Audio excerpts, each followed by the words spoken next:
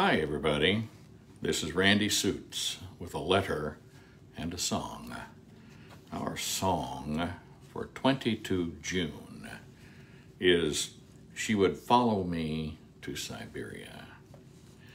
My darling Eve, there were two serious liberating Polish uprisings against the Russian Empire between 1830 and 1870. Many Polish army officers and influential political men were exiled to eastern Siberia. In a striking example of solidarity and loyalty, the wives of those unjustly condemned prisoners chained themselves to their husbands and followed them on a march to the frozen winter hell of Siberia. Such devotion to a husband is a product of a steely love that is stronger than any vow of matrimony or oath of duty. We can see that God provided each generation with women of heroic stature who defeated every government that regarded free decision and choice with the right of freedom and the pursuit of happiness as a concept to be trodden underfoot. Proverbs 31:10, 11, and 12 says, "Who can find a virtuous woman? For her value is far above rubies. The heart of her husband does safely trust in her, so that her husband shall have no need of spoil. She will do him good and not evil all the days of his life." Proverbs 18:22 says, "Whoever finds a wife finds a good thing and obtains favor of the Lord." I know and trust in my mind and heart that my Eve is such a woman with the same resolve and loyalty to stand with her man throughout the same type of tyranny. It is a glory to God and a tribute to the parents who reared her that Eve is resolute in her beliefs and determined to stand with the ones she loves. She likes the forsaking all others words of her vows.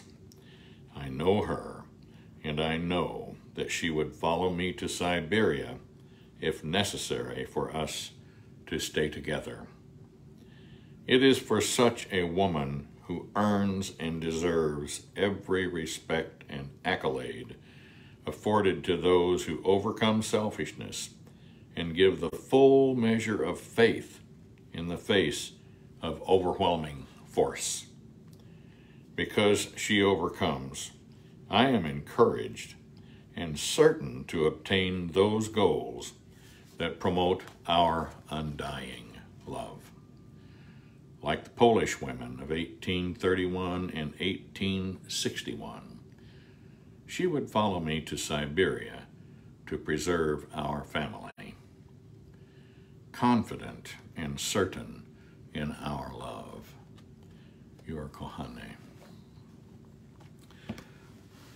These are the types of things that make our love like iron, bands of iron that can't be broken by the wicked and evil one.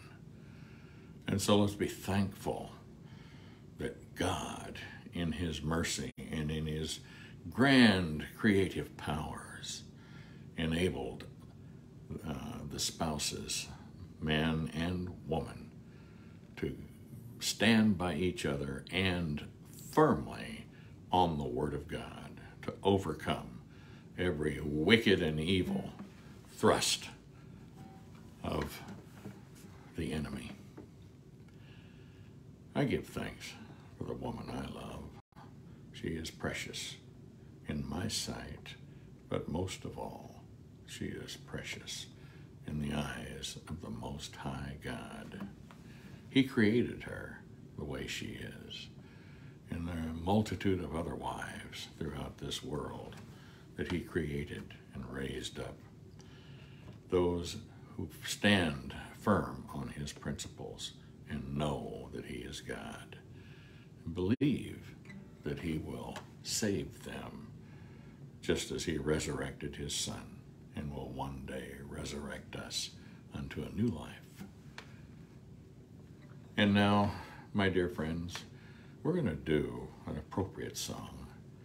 We talked about the great love of a woman for her husband. Let's talk about the great love of a man for his wife. Can't help falling in love.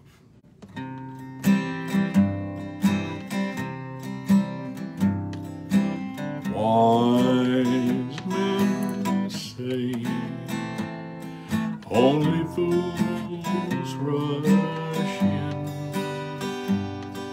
but I can't help falling in love with you. Shall I stay?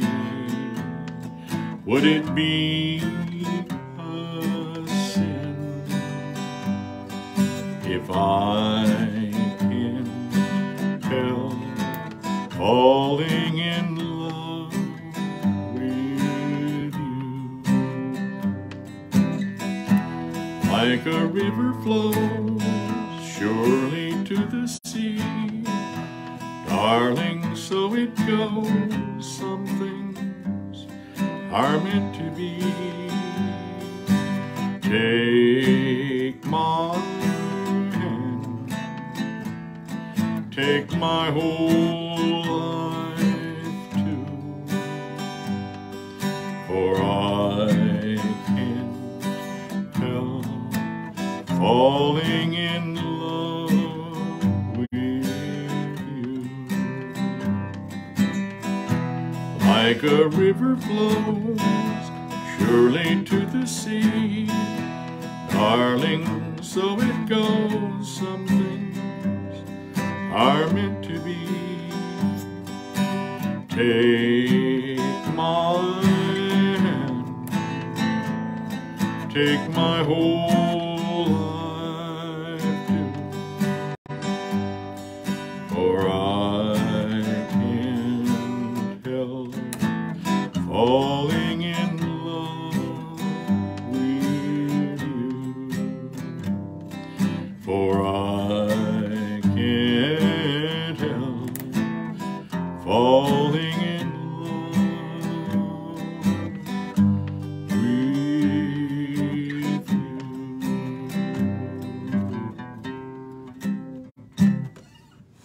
Can't help falling in love. That's the way it is when you run into the woman who captures your heart almost without speaking a word, just the sound of her voice. And that's how we know. It's like a babe in the nest, a baby bird in the nest. It knows the voice of its mother and of its father. Praise the Lord for the goodness of God and for his mercies in all that we do in our lives. And we're unaware of all the blessings that go on. We can't count them if we actually were able to count them and note them on a sheet of paper. The world's not big enough to contain all the blessings of God. And now, my dear friends, may the Lord, even the Most High God, be with you in all that you think, say, do, and are. Thank you for being, and God willing, we'll see you again soon.